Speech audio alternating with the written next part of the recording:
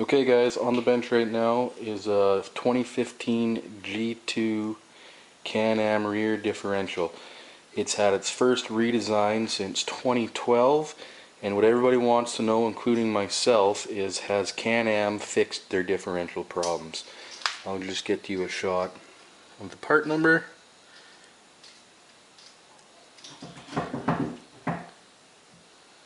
So that's a 2015 part number for the new G2 diff, and let's go through some of the differences in the differential, and we'll get to the burning question in a bit. Okay, so right off the bat there's a few differences with the case. Pinion seal, axle seals are new, bigger breather tube, it's the same size as the XMR, and that sealing lid too is a bit different. It has a better sealing surface than the old G2 differential. It's again more like the XMR. So not a whole lot of changes there. We'll move on to the gear set.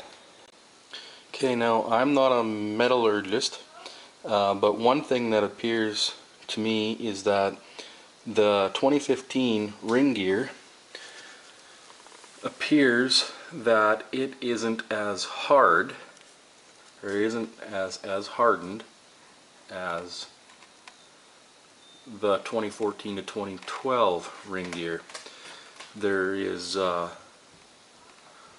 wear pattern forming on those teeth, and that's not typical for the 2012 to 2014 gear set. These ring gears, if you caught the failure early enough, would rarely even have a mark on them. They still look brand new.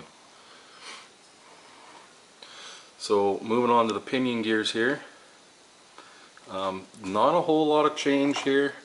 One thing that you'll notice is the pinion stub here is a bigger diameter than the 2012 to 2014 pinion gears.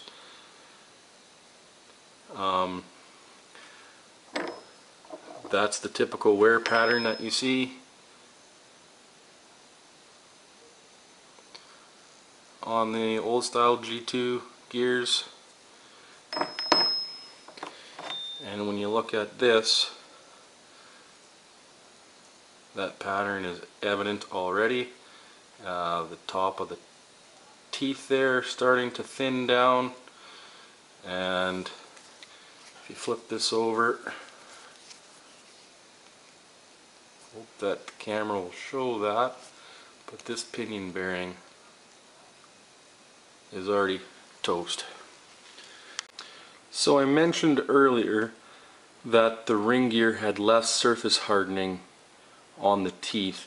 Now I say that because of the wear patterns and the shine that started on these teeth already after 100 kilometers.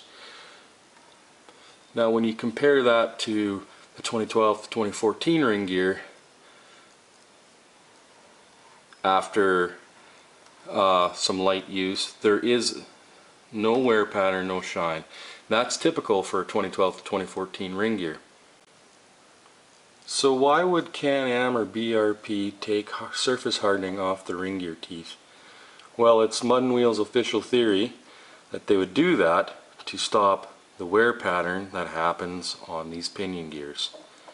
You leave this long enough, it'll start to look like that.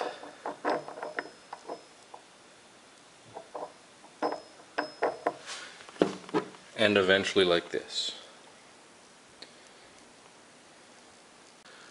So will the 2015 G2 diffs hold up? Well, from what I've seen so far, I don't think it looks very promising. So please check out all my other videos on YouTube, like Mud and Wheels on Facebook. I got a lot of stuff going on right now. You can see over there I got a Visco lock front diff. In the background I'm working on a video for that.